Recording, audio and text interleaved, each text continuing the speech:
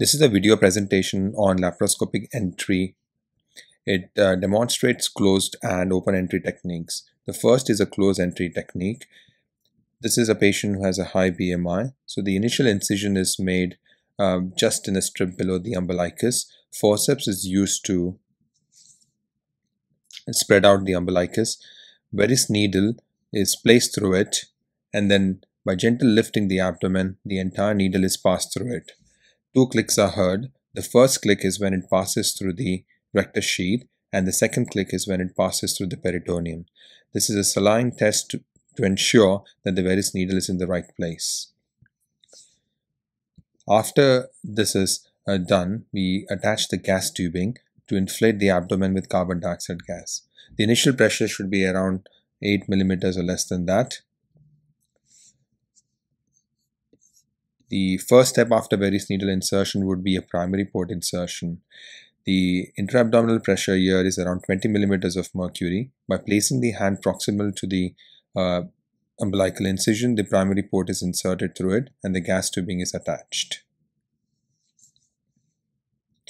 The camera is inserted to make sure it is in the abdominal cavity. The next is a direct trocar entry. That's the anterior superior iliac spine on either side, and that's the lower costal margin on either side. This is the patient who has a normal BMI. That's the marking where the inferior epigastric vessels would be. Umbilicus is separated with the forceps. The initial step is to give an incision in the umbilicus or in a strip just below the umbilicus. The forceps is kept as it is. Primary trocar is used. I'm using a blunt trocar, which is also an optical trocar and a balloon port. The port is placed in that incision, and both the surgeon and the assistant then lift the abdomen to pass the port through it. This is a supraumbilical entry, which is also a closed entry technique. This was done for a patient who had multiple fibroid uterus undergoing laparoscopic myomectomy. So just below the umbilicus, a vertical incision is made, good enough so that the 10 millimeter port can be inserted through it.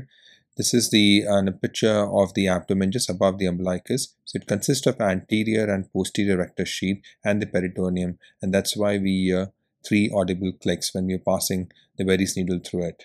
So gently lifting the abdomen, that's the first click, that's the second click, and third click. So we are in the abdominal cavity. After insufflating the abdomen with carbon dioxide gas, I'm using a 10 millimeter port, and we are inside the abdomen. Next is the Palmer's point entry, which is also a closed entry and a technique. This is the abdomen, which is divided into 9 quadrants. So we use the mid-clavicular line just 3 centimeters below the inferior costal margin. An incision is given first, and after that the Veress needle is passed through it, gently lifting the abdomen. That's the first click, second click, and third click. We are in the abdominal cavity. We do the test to ensure that the Veress is in the right place, and the gas tubing is attached after that. The initial pressures, we would expect it to be around 8 millimeters of mercury. After carbon dioxide insufflation, the next step is to insert the primary port through the Palmer's point. We place the hand proximal to the port insertion to create a gas bubble and have a splinting effect. And we ensure that we are in the... Now we move on to the Palmer's point entry in an obese patient. In obese patient, because of the excessive fat, the umbilicus gets displaced and it's falsely placed. Normally the umbilicus would be expected to be just below the bifurcation of the aorta, but in this case we would find more closer to the anterior superior iliac spine.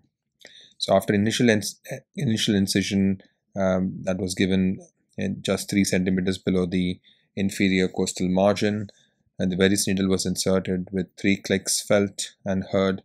The saline test is done to ensure that the Veress needle is in the right place. The gas tubing is attached to it to insufflate abdomen with carbon dioxide.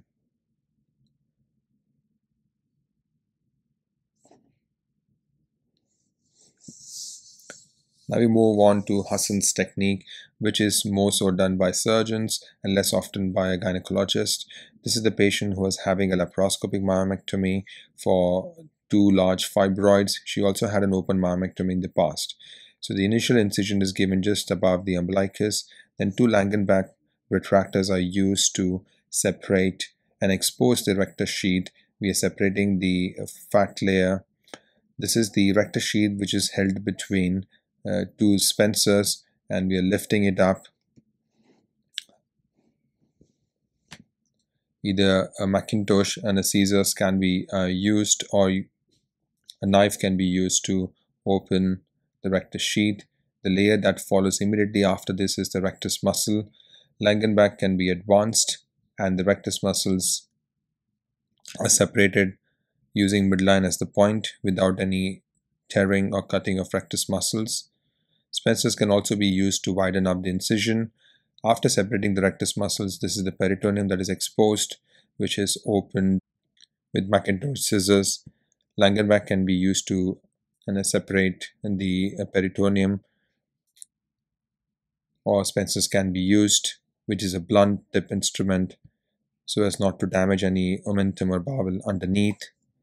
Before placing the trocar, it is essential to look that the bowel or the fat is seen, and then we place the blunt trocar through it and connect the gas tubing to it.